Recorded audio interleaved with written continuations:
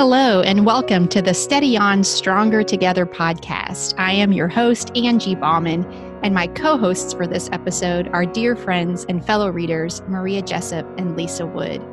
Our special guest is New York Times bestselling author Patti Callahan, and she joins us to discuss her book, Becoming Mrs. Lewis, a beautiful retelling of the life of Joy Davidman, who was an author, a poet, and wife to C.S. Lewis. Patti was an absolute delight to interview, and her passion for Joy Davidman's life and work is inspiring. I hope you love the discussion, and it's interesting, educational, and encouraging to you.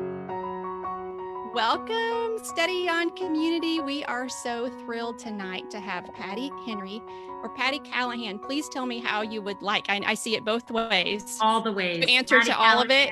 Patti Callahan. I usually have said Patti Callahan because that's what it is on your book that we're going to be talking tonight. Becoming Mrs. Lewis. We're so excited. We've all got our books. Lisa's always the one that holds up her book. I know. She missed it. I was doing the face. Let's get the Facebook up. I know. I need you to watch the Facebook for us. But we've been looking forward to this for a long time. We have loved this book. The Steady On community has loved this book. And so if you're joining us tonight, I know you're in for a real treat. I'm Angie Bauman, and these are my lovely co-hosts, Maria Jessup, wave Maria, and Lisa Wood. And it is our delight to welcome author and our special guest, Patti Callahan. And I want to share just a little bit with you about Patti. And then, Patti, this is what I usually do. I tell people what I know, and then I'll give you a chance to add other things or correct me or however you want to do that. Do you want me to put my screen on dark so you can just... Patti is a New York Times and USA Today bestselling author. She won the Book of the Year for the Christie Awards in 2019, which is incidentally how I was introduced to your work, because I follow the Christie Awards as we're making book selections for this group. And I was like, ooh, that looks really good. So she's a Harper Lee Distinguished Writer of the Year 2020. The Alabama Library Association Book of the Year 2019. She has written 15 novels. Do I have that right? Yeah. Yes. And she is the host of a 7-part podcast, Behind the Scenes of Becoming Mrs. Lewis, which I am thoroughly enjoying. Yeah, I've been listening to those and really enjoying those. You know, it's so interesting that there's still so much more to learn about Joy Davidman. We're going to get into that in just a minute. She's a full-time author and mother of 3, and she splits her time between homes in Alabama and South Carolina. Right? Am I right about most of that All stuff? All of those things are true. What else would you like us to know about you before we dive into your book? Oh, wow. I said, it's so funny whenever I hear that mother of 3 kids, which is true. But also that we've been saying that about me my first book came out in 2004. So my bio has always said, the mother of 3. And it's so funny now because they're grown. I mean, I'm a grandmother. So I feel like it should say the mother of 3 and the grandmother of 1, or the mother of 3 of children who no longer live at home. Grown children. It always makes me laugh when I hear that. Yeah. Well, yeah. And your grandchild is a granddaughter or grandson? I have a baby girl granddaughter. She is 19 months old. Her name is Bridget. Nice. And right now they live in Hawaii. So heartbreakingly, I have not been able to see them since COVID started. Oh. So I know. I was heading out there in March, and now I can't go. Oh. So I'm waiting for everything to open up. But, yes. I'm sorry about that. That's very far away. Now, you have a very good reason to go to Hawaii, I guess, frequently, but yes, but not right now. So, not right now. Well, again, we have, I think this book is a masterpiece, and I mean that sincerely. There was so much that I learned that I did not know. I've been, of course, familiar with C.S. Lewis for years, not an avid reader. I have read, I thought it was really interesting. I've heard Patti say that she read the Screwtape Letters when she was 12 years old. I did not read it when I was 12, but I was greatly influenced by the Screwtape Letters, and I have read some of his works. But I had no idea the story about Joy Davidman. I knew nothing really about her. And so I really felt like when I listened to the audio, actually, and when I was listening to it, I honestly felt like I was just kind of in another place, in another time. I just, such beautiful, precise writing that was just a joy to read. It really was. Sad, of course. The story is somewhat sad, but also just so full of hope and encouragement. So just thank you for this gift. I really think it is just a beautiful gift. And as we read the book, we could totally feel the honor and admiration you have for Joy Davidman. And so I just want you to talk to us a little bit about why this story about this woman. What was that? Where did that passion for this story come from for you?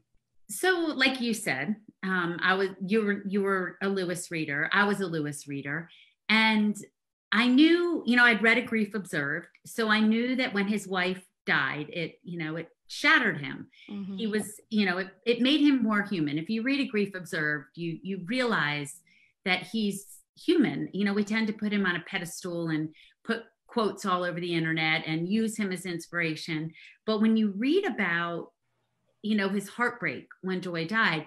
And I just got to wondering, who was this woman? Mm. And I had seen Shadowlands. I think most of us have. It's the movie about their relationship with Anthony Hopkins and Deborah Winger. And yet that whole movie is about him, mm-hmm. and which it was supposed to be, but it was about him and how it affected his work and how it affected his life. And she just kind of showed up.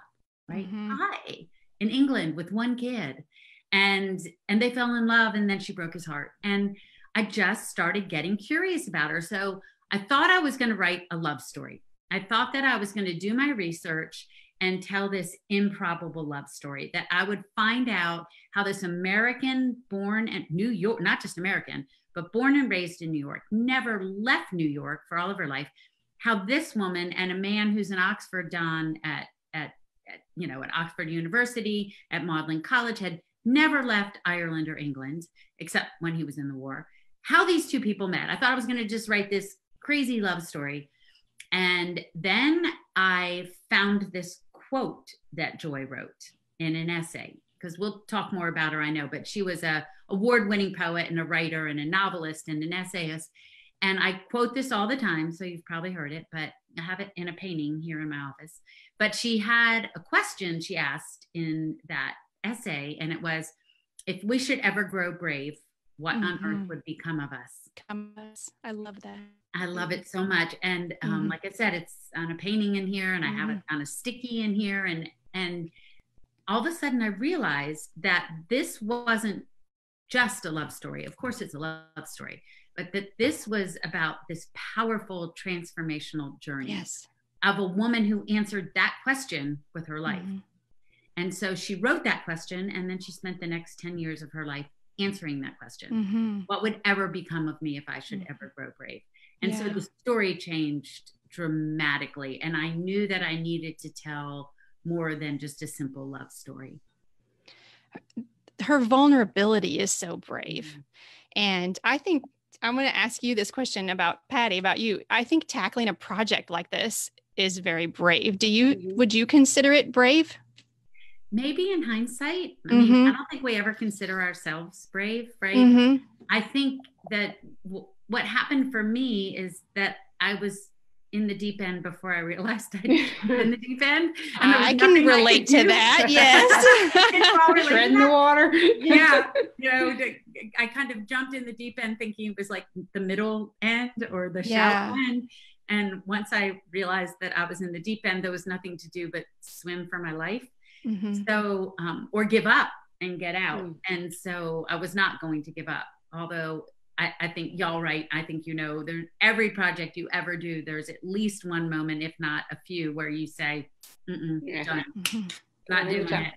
Yeah. And, there were a couple of moments like that because I really was in over my head in a huge way. But as she started to come to life for me, I was brave in, if I was brave in this way. I had to take the scary voice off my shoulder that said, don't you dare write about C.S. Lewis. That is way too big. Mm-hmm. Like, you're going to get eaten alive. You are no C.S. Lewis scholar, Patti Henry. So I had to pretend. I wrote this book in secret. So I had to pretend nobody would ever read it to really do what I did. So I want to ask you about that because I've read or listened to you say that you did research for like 3 years. So you did like all of that was in secret because this is a big project. Yeah. You kind of did that all on the sly. I did. So, I mean, there were a couple people who knew. Oh, sure. Right. But you know, my husband knew what I was doing. A couple of my, I would hope, but you know, I think maybe a handful of people knew. But the research required some travel, obviously. Yes. So, and we can talk about that when you're ready. But, you know, some of it was to Wheaton, to the Wade Center at Wheaton College outside Chicago. And then some of it was to London. I know, poor me. I know, right? Some of it was to Oxford, double poor me. And then some of it was to the pubs. I know. Somebody's got to do it. Somebody's got to do the work. Listen, all of that is on my bucket list now. I am going. Let's do a in the steps of joy trip with the Absolutely. Love it. Sign me up. All of us would sign up for the me up. Yes. Even the dreary reputation that London has doesn't scare us now. Oh, don't let it scare you. Their dreary is our sunny whatever. Well, at least as long as you're in the city, you're fine. You're fine. Yeah.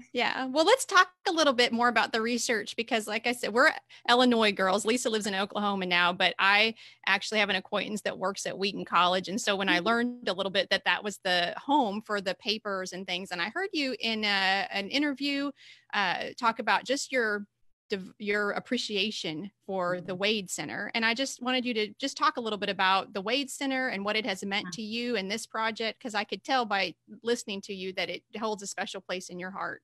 I get a little choked up when I talk about them. I noticed that in the interview. I do. The interview that I watched, you were at the Wade Center, I believe. Was I? Okay. It was a YouTube video of a lecture that you did, and it was it was wonderful. So nervous at the lecture. Oh my God. I was like, that was the most nervous I've ever been giving a Joy Davidman lecture because it's where all the scholars, C.S. Lewis scholars are. Like the people who really know the answers, right? Yeah, I get it. One little thing wrong, they were going to know. She's an imposter. That's the voice we hear in our heads. Yeah, I know. And guess what? I think they might have thought I was for a little bit because I wrote fiction and none of the books written about joy. Okay, so let's back it up. Yeah, go ahead. The Wade Center is this amazing center in this really English. It looks like somebody took a little English cottage and dropped it right next to Wheaton. It's on campus. Okay. And it holds the papers of the 7 most important British authors of that time.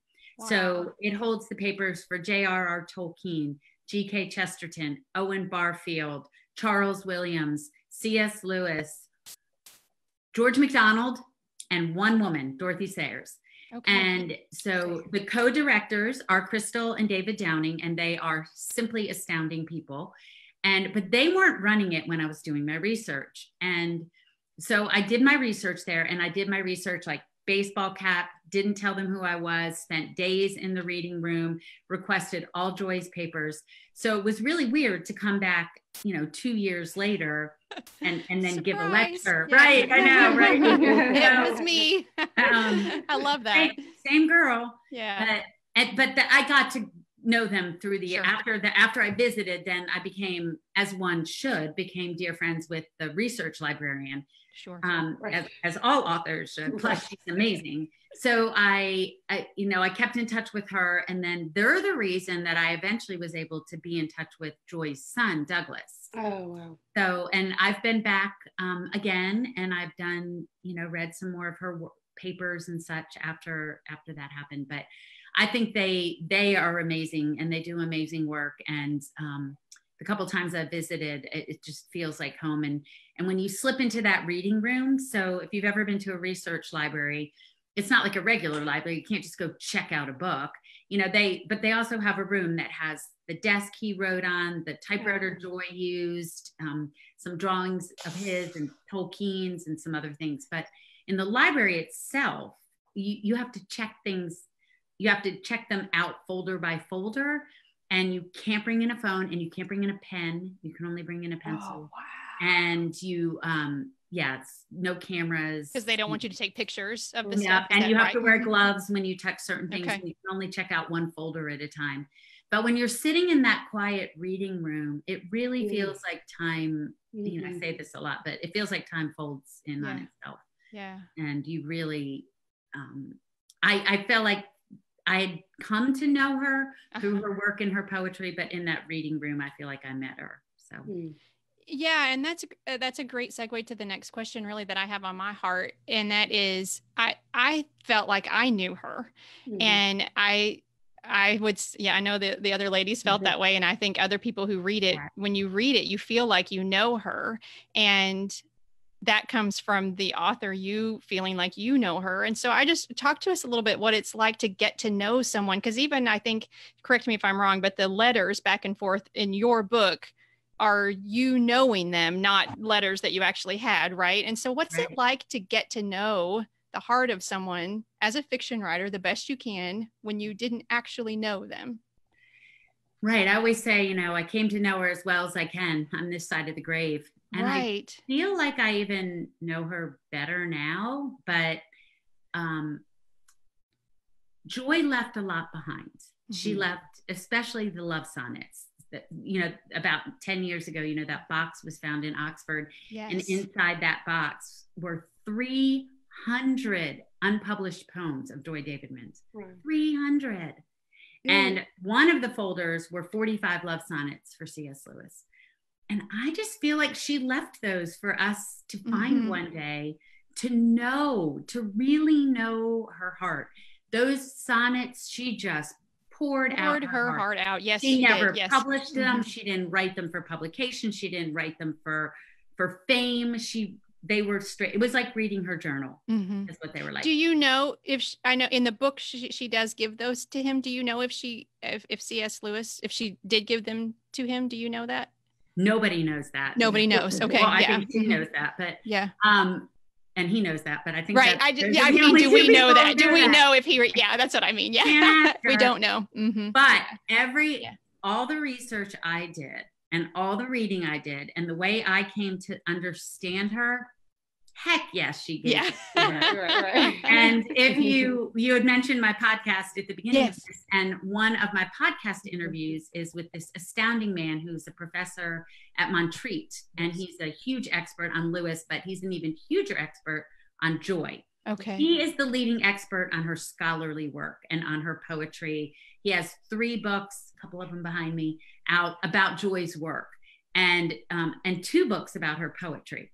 And we did an interview on that podcast, and we also did an interview together at Montreat, and we both agree that she gave him those sonnets. Yeah, I heard that interview, and I was so glad to hear how that all came about, because I'm going to tell you, when I read the book, every word in it was true to me, and all the dialogue that you had was the dialogue they had, and I didn't know it until I read it at the end, and I'm like, oh no, she has it exactly right.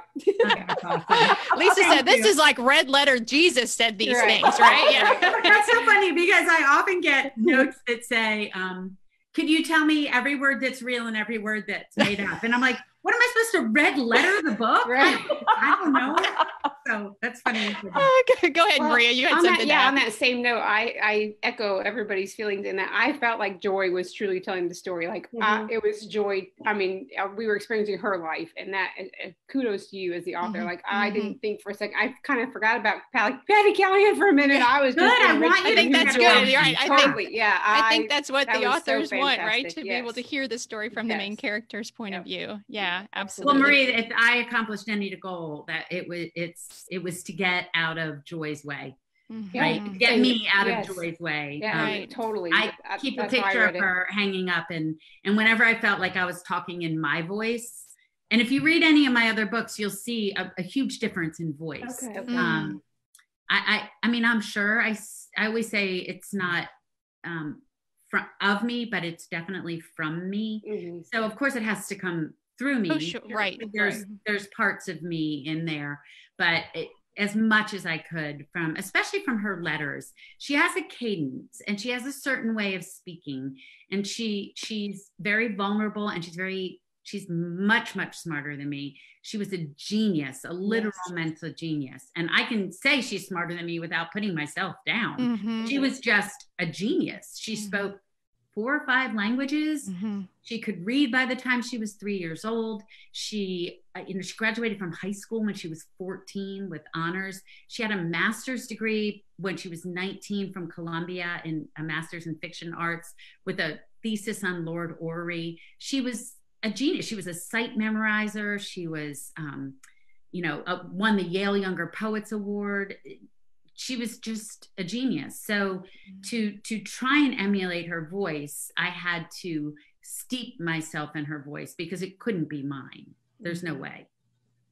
I thought it was so interesting for both Jack, if I can, and Joy, that they were both so accomplished, so intelligent, and yet still struggled with insecurities about their work and their place in the world. And it just kind of goes to show, I thought that actually, thank you for sharing that part of their heart too with us, because I think we all struggle with that, because sometimes maybe we achieve something or we get someplace and we think that'll be the thing.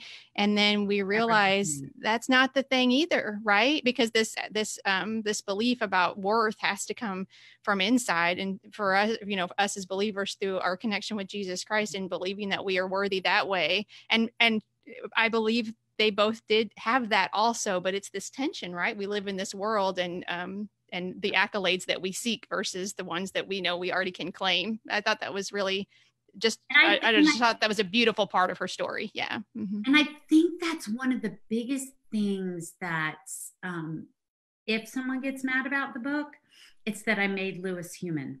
There's certain people that don't like that. And he was human, and they love seeing Joy as broken and wounded and making huge mistakes. And they love to be mad at her about that and insult her about that. But they don't want to know he's human and that he made mistakes and that he was an atheist and that he suffered and was wounded and lost his mother and got injured in the war and had writer's block and didn't get promoted at work. I mean, he was human, right? And Lisa, I talked right over you. What were you going to say? I was going to say that his being the atheist in both of them, their conversion stories are just so much bigger because of that. In my opinion, that if he could go from atheism to knowing God and knowing Christ, what a huge testimony that is. Yeah, and both of them, how similar their atheists to believing journeys were. Both of them were hardcore atheists. Both of them went to theism first, then researched, then went to Christianity and to Christ. And I think that what is so fascinating to me is that they both went through the same journey because they both were so intellectual and they were willing to ask the bigger questions. They weren't willing to just accept it. They were willing to not surrender their intellect, but use their intellect and then still believe. Yeah. Yeah, I did appreciate the humanness. Go ahead, Maria. Sorry. Oh, yeah, that's okay. I did appreciate the humanness of C.S. Lewis, especially when their relationship got a little deeper and he was unwilling to go there. Yeah. And she, she was so patient in that, but it took me a little. Okay. She had no choice. She had no choice. But didn't run. When I realized where he was coming from with that and his vows or however it was, where I'm like, oh no. But anyway, yeah, I appreciated that side of C.S. Lewis and that layer that we don't see very often of him peeled back and get to see that. So thank you. I enjoyed that. Yes, you made me want to read more C.S. Lewis now is kind of what you have mounted. And by the way, I'll read all of your books now too. Right, I know. Yeah. I'm just like, I got to read all of them. Yeah, right.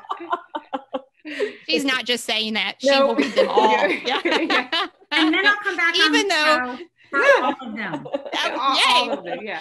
Schedule it. Even though I don't know, do you write any books where people get killed? Because Lisa likes the ones where people get killed, and we always give her a hard time because I don't seem to ever pick a novel where everybody gets killed and they need to find the murderer. I don't know, but no, awesome. We're trying to broaden her. No, I'm just teasing you, Lisa. I'm sorry. So when you say they, like if the ones that are like mad about it, or the critics, or who are the they that have struggled maybe to embrace your work I bet you could go online and find them. I don't need specific names. I don't engage with the day. Very smart. Yeah. Once in a while, I'll get somebody at an event who will, kind of stand up and say, I didn't like her. Okay. And I'll be like, that's sorry. Cool. Yeah. That's cool. She, I didn't like that she did this, or that she went to England, or that she, left her husband, or, oh, really? Because he was a cheating alcoholic, abusive. Right. I'm sorry that you don't like she left him. I'm sorry that doesn't work for you. But, I think that they who get angry at that, I try to remember that often it's about them more than it's about me or my book. It still hurts to get a mean review. Absolutely. Or, I don't know why anybody would go on and put a mean review. If you don't like something, just right. But mean, come on. So of course I don't read them anymore, but in the beginning you can't help it. Right. And I try to remember that something about Joy triggers something in them that really has very little to do with my book.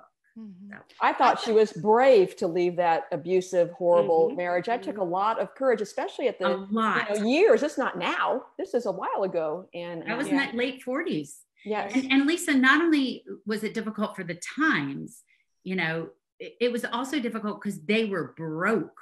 Yes. So a lot of the women who did leave in the late 40s, early 50s, they usually had the means to leave. So she not only had to buck societal and family and friend expectations, and she had two little boys. They were 7 and 9 when she left, and she very had young, no money. Right, and very young in her faith journey, also. She didn't know what she was doing or where she was going, or she just kept trusting the next step, and that's what I love. She kept just doing the next best thing. Yes. Next right thing. Yes. The next right thing. Yeah. One of my little things, one step at a time, friends. That's all any of us can do. That's one of the things I say on this page quite a bit. Yeah. So in the podcast interviews I listened with Douglas, he seemed to be very affirming about like your retelling of the story. Has he been positive to you? I mean, it seemed like it was very positive relationship between you and he. I'm the luckiest. I mean, I am astounded by his support because he didn't have to by any means. I could have published the book without him or without permissions. Now, it wouldn't be in the exact form you read it because her poetry is in this version. I needed permission for her poetry. But on the whole, I could have just run off and done it without him. But we've become really dear friends, as much as one can when one lives in South Carolina and one lives in Malta. But, we write all the time and we keep up. And during COVID, we checked in, and people will often send me things they want him to read, and I will never share his email, but I'll forward it on, Yeah. And some of it's crazy and we can laugh about it, but some of it's really meaningful. So his support. So I'll tell you how I found out he liked the book. Yeah. So I gave it to him early and was thinking, well, if there's anything he hates in it, he has time to tell me and I can not do it. Decide, right? Yeah. Right. Well, he never said anything. It got published. He never said anything. And we're emailing, we're keeping up with each other, all is well, but he never said a word. About one time he said something about that I had the wrong kind of car. And then one time that's pretty detailed. Yeah. But it was what I read. Yeah. And then one time he told me that his mother would have never told his father not to smoke in the house because everybody smoked in the house back then. Okay. I was like, okay, whatever. But he never said another word. So I was like, oh no, he's going to nitpick this thing from now until eternity. And he's going to read a page a day or something. So I just let it go. And then one day somebody emailed me and said, have you heard this? And it was a podcast. It was a homeschool podcast because he's big on homeschooling. Okay. And a homeschool, somebody was interviewing him. And about halfway, the person who sent it to me, and now I don't even remember who, said, like, listen at 12.1 whatever, 12 minutes into it. And I forwarded it to him, and I heard the podcast lady say, so have you read this book about your mother called Becoming? And I could feel my heart going. Yeah, I can do it. I can feel it with you. And then it was like up in my throat, and I like paused it, and I was like, I don't know if I can listen. I know. Like, it's like hearing, like being in a bathroom stall and hearing women talk about you or something. Yeah, right. I was like, oh my God, which has happened to me. So anyway, he just went on about how great it was. And my favorite quote is, and he said it numerous times in different places, is that it's as accurate or more accurate than most biographies. Written about. Yeah, I agree. That had to, I was going to say that had to just do your heart so good. Yeah, to hear that. Yeah. Yeah. I'd rather have him say that than all the 5 stars in the world. Right? Yeah. I think that's, it was interesting listening to him and the difficult situation with his older brother. And I noticed that none of that's in the book. Can I just ask, did you know that and choose to leave it out? Or is that something you learned maybe after you I learned it. I did learn it before the book came out. And, because they're children in the book, I don't really get into their adult lives. I left out a lot of that, but if you read between the lines, Davy's very difficult in the book. And that was already in there. Like Davy, I could tell from reading Joy's letters, she called him a runaway atom bomb. I could tell that Davy was much more difficult than Douglas for her. And Jack had written a couple letters about how difficult Davy was and just what a dear Douglas was. So some of that was already in there. And then I just kind of pumped it up in like 1 or 2 places. But because we stopped the book when Davy and Douglas are 14 and 12 or something, I didn't get into how difficult it became in later years. Yeah. So one of Joy's friends, you know what? I'm going to circle back before I ask the question. I thought we were talking about the divorce earlier and people being down on that. And I think I might not say this exactly right, but I thought it was really interesting in the book, and correct me if I'm wrong, there was something about Joy feeling like she needed the strength to stay when in fact God gave her the strength to leave. Am I saying that right? That's what I took away from it. And I wanted to circle back and say that because I thought that was one of the most profound things, at least what I heard in my heart through that. Like sometimes I think God does give us the strength to endure something. And sometimes the greatest strength we need is to separate ourselves from it. So I guess I just, yes. Yeah. I think that the imperfections in both of their lives is really the beauty of the story, because that's life and that's faith. And that's kind of leads us to my next question. And because there's a quote in the book, this is Lisa's quote where that she was like, this is like my favorite part, but Joy's friend says, okay, I'm like on the edge of my seat.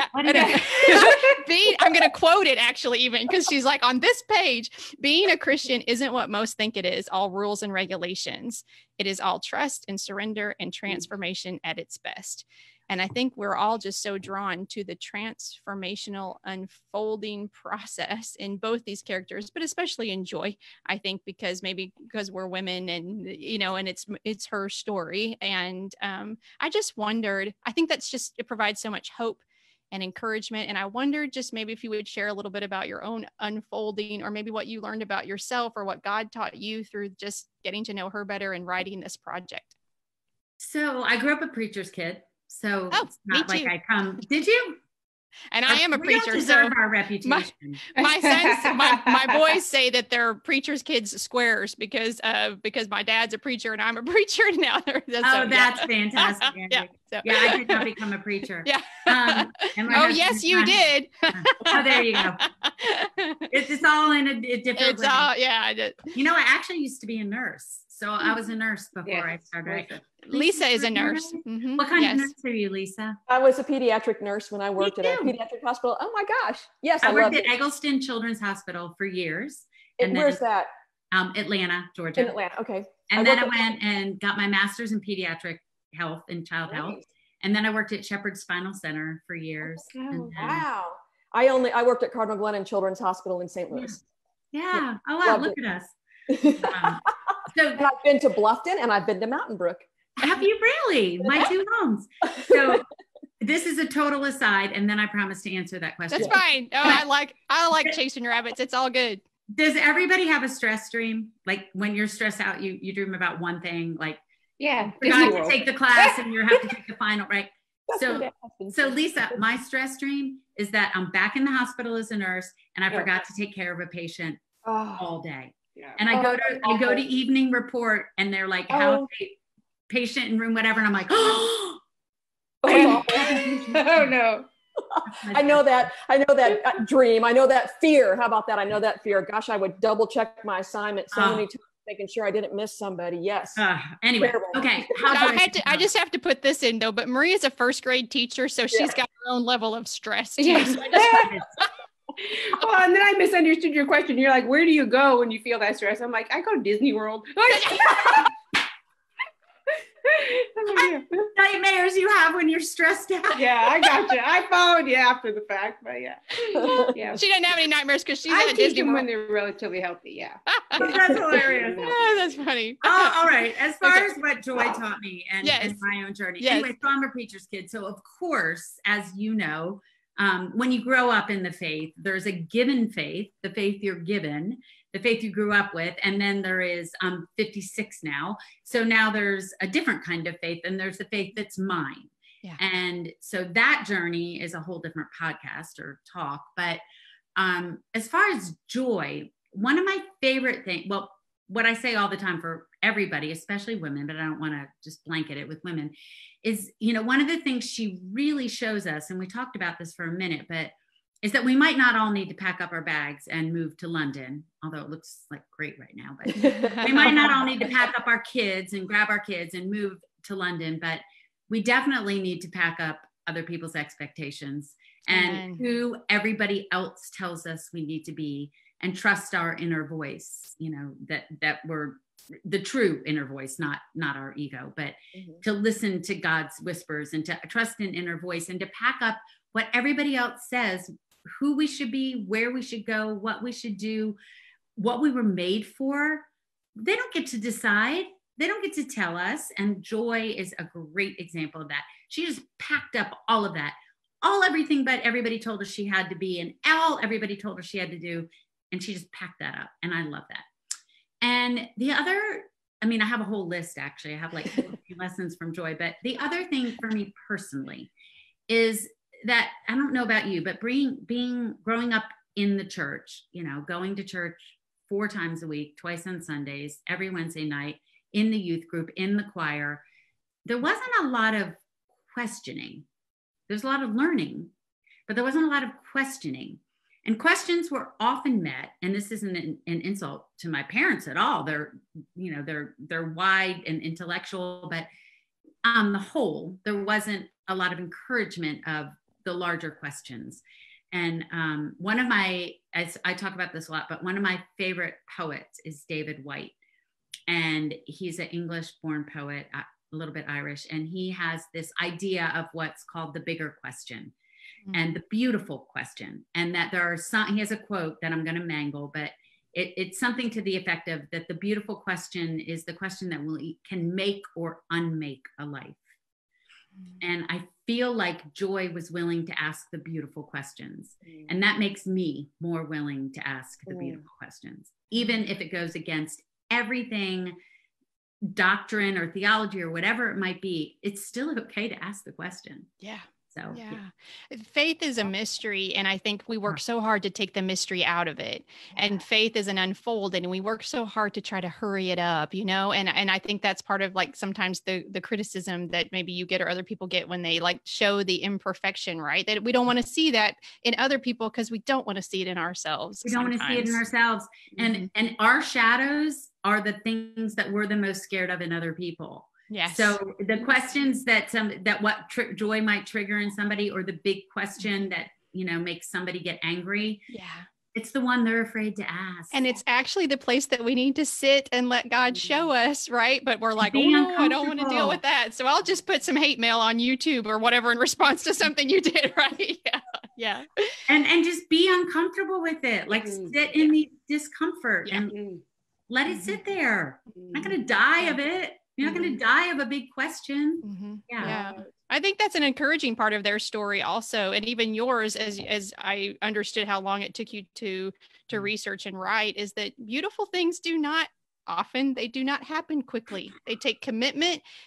I'm confident there were a few times that you got to a point and you're like, I don't even know what I'm doing now, or what. And I heard you in one interview talk about kind of a tribe that you had that, would encourage you. And I think those kind of things it's important to say, this did not happen quickly.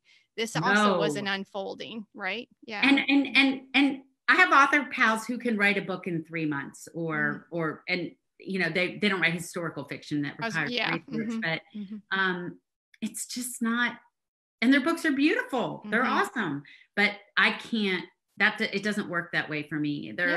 Things have to feed into it, and then I have to listen, and then I have to despair, and then I have to start over, and then I have to, Yeah. What is there anything else about Joy? Well, ladies, do you have some other follow-up questions or circle back? Anything else about Joy? Lisa has something. Yeah. I was looking at the comment. Somebody said that they are rushing to read Joy's work and ordering the novel now. Yay. Yay. And I thought the same thing. You won't regret that.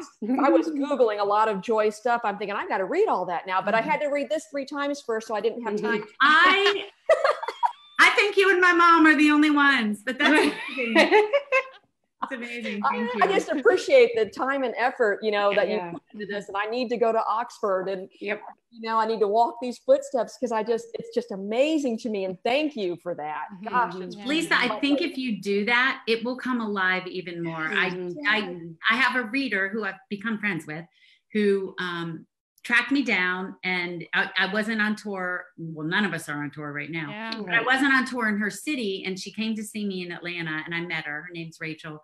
And she ended up writing a thesis about Joy, and then going to Oxford and going to all the places in the book. I'm going. I was supposed to be in London in July next month for a wedding, and COVID canceled it, but it's next July. So guess what's going on the list? I was supposed to be there. I was supposed to be there in July too, and it got moved to next July 4. And you guys might want to look this up if you're interested. It's called Oxbridge, and it's put on by the C.S. Lewis Institute, and it's was supposed to be this July, and now it's next July. So I'll be there. So Lisa and Patti will be meeting up in London. Right. And I just want to let you know, Lisa, in case you missed it, your sister just said, I'm going to go with Lisa to Oxford. Right. Lisa's sister's watching, and now she's planning a trip with her. So Patti, is there anything else about Joy that you just really want to share with us? Something that you always like to tell people, or anything that we've missed that you're like, hey, I just want you guys to know this before we sign off? No, we covered a lot of it. I think we touched on all the high points. The rest you can find in the book. Find for yourself, right? Well, before we sign off, just tell us a little bit about maybe where we can follow you. I know we can find your books wherever books are sold. I know that, in audio and all of that. And also, will you put in a little plug? I just saw today that you have a new book coming out in March. So can you talk to us just a little bit about that also, and where we can follow you and all that kind of good stuff? Absolutely. So you can find me at patticallahan.com, patticallahanhenry.com. So I don't have a split personality, but my contemporary novels are under Patti Callahan Henry, and then my historical novels are under. Okay, good to know. I did not know what the separation was. Got it. Okay. The separation is. So my new novel that comes out in March of 2021, which sounds a million years away, but we all know is tomorrow, is historical. It's called Surviving Savannah, and it is about the untold and true story of a shipwreck that happened in 1838, carrying all the elite of Savannah and Charleston on the steamboat headed north for the summer. And it exploded off the coast of North Carolina and sank, obviously. And the survival stories are simply astounding. And I couldn't believe when I learned about this that it had been untold, especially this one particular family we follow. There was a family of 11 that boarded the ship, and he was one of the owners and investors of the ship. And the stories of what happened to them, especially to the ones who survived and what they did with their lives. And then we also have a modern day storyline in it because 3 years ago, that ship was found at the bottom of the ocean, 30 miles off the coast of Wilmington, North Carolina, 100 feet deep. and they're bringing up all the artifacts, the gold, the jewelry, the pocket watches, the plates, everything they traveled with has been sitting under the sea for 183 years, and they're bringing it up. And so I have a modern day character that is curating a museum exhibit and learning about the ship. That okay, I can't fantastic. wait. I know. I can't wait either. I know. Go pre-order it. We haven't released the cover yet. The cover probably will come in the next 2 or 3 weeks. But my favorite place to hang out on social media is Instagram. I'm probably there more than anywhere else. Okay. And then right now, every Wednesday night, I don't know, we said only for a few weeks and it keeps going. Yeah. But I am part of a group of 4 other authors, and we have a thing called Friends in Fiction. And we've been having guests every week, and then some weeks it's just the 5 of us talking. But yes, we are. I've just found that in the last little bit, and we've watched a few. And we're really in. Is it Friends in Fiction or Fiction and Friends? Friends in Fiction. Friends in Fiction. I always get it. I always have to be like, I can't remember which one it is. Friends in Fiction. So yeah, I definitely encourage anybody that's watching or listening to check that out, because that's just been really fun to watch and to learn and and to hear from people. We did it because all 5 of us had book tours canceled. I know. We've had several authors on that have tried to. They are launching and their tours and their speaking stuff. It's all canceled, and I just hate it for all of you. Yes. Awful. Yeah. So we just got together and we were just talking on a Zoom like this, not live, but just for fun. And then we're like, let's do it online. And then it's just grown and grown. And now we have guests, and it's been such a blast. So I think it's wonderful. I think I just saw that you guys have like over 8,000 people in the group now or whatever, which is just wonderful. In just a few weeks. Yeah. Yeah. So many books to read though. I know. So many books. And Lisa, when she reads everything 3 times, it just takes her a while to get there. She does not read everything 3 times. She only reads my book 3 times. Oh yeah, that's what I meant. Sorry. That's what I'm going to believe. Oh, it has been just a delight to have you tonight. Thank you so much. We are so grateful for your time, and thank you. I feel like, and I'm not just saying this, I feel like I'm a better person. I feel like my heart is better for reading this and for knowing Joy through your eyes. And so I just really appreciate you sharing her with us. It's been a gift. So yes. Thank you so much. All right. We're going to sign out. Well, hopefully we'll meet in real life one day. Okay. Yeah. We would love that. We would love to have you back to talk about another book. Maybe we can get that done. So we would love it to have you back. All right. All right. So we're going to say goodnight, everybody. Good night. Peace. Good night. Reading Becoming Mrs. Lewis was a true experience for me, and one I am so grateful for. The quote from Joy Davidman that Patti mentioned during the interview is one that I have thought of often since our conversation. If we should ever grow brave, what on earth would become of us? What on earth, indeed. Thank you so much for listening today. I hope wherever this finds you, you are walking in confident knowledge that you are a beloved, cherished child of God. Peace.